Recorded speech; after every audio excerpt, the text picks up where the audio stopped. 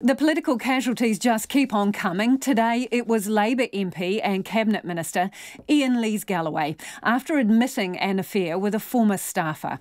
The Prime Minister says he's opened himself up to accusations of improperly using his position and has lacked the judgement expected of a minister. The information was passed to Jacinda Ardern yesterday afternoon at Parliament by the National Party leader Judith Collins. Just that morning, Ms Collins had been dealing with a resignation of her own, just the latest in a string of scandals for National. Here's our political editor, Jane Patterson. Just yesterday, National's Andrew Falloon resigned as an MP after sending an indecent image to a young woman. Today, it was Labour MP and Minister Iain Lees Galloway. This morning I am announcing that I have dismissed Minister Iain Lees Galloway as a minister. After receiving the information, Jacinda Ardern put the allegations to him last night, at which time he admitted to having a consensual relationship with a former staffer. Over the course of the conversation with the minister, it became clear to me that his position as a minister was untenable. I advised him of that at that time. The affair lasted about a year, and Ms Ardern says she understands it ended several months ago. In the end, she decided he'd shown a complete lack of judgement. In undertaking this relationship, he has opened himself up to accusations of improperly using his office. He has not modelled the behaviour I expect as a minister that is in charge of setting a standard at culture as Minister for Workplace Relations and Safety. Not only did Judith Collins pass the allegation on to Ms Ardern, but she spoke about it in media interviews this morning.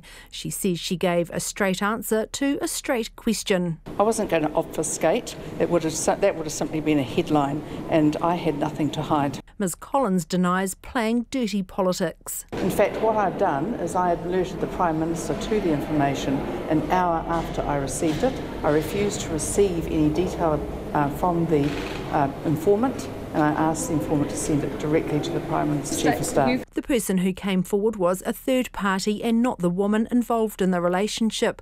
Ms Ardern says she was unaware it was being made public. It was very clear to me that this was being done without their knowledge. Ms Ardern was asked for her view on how Ms Collins had handled the information. I received information. I passed it on to the Leader of the Opposition. The Leader of the Opposition has received information and obviously has chosen to deal with that differently. That is her judgement. I made mine, she's made hers. Ms Collins bridles at any suggestion she handled the Lees Galloway information in a worse way than Ms Ardern with the Falloon complaint last week.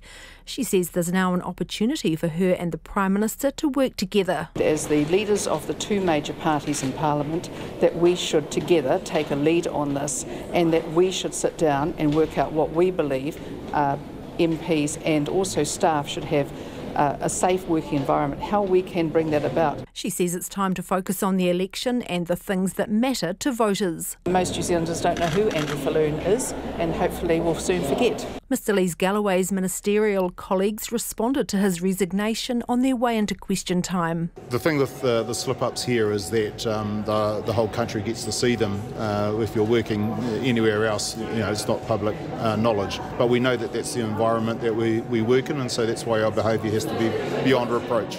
Yeah, it was a bit of a shock, a bit sad, but I'll leave most of that cordial for the Prime Minister.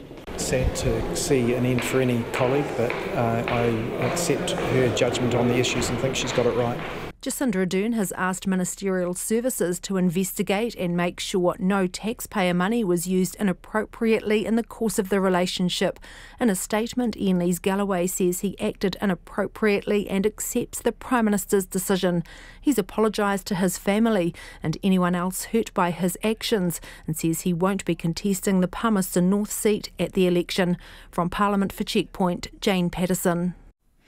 We did ask the Prime Minister on the programme this evening. She declined our invitation, as did Judith Collins, the leader of the National Party.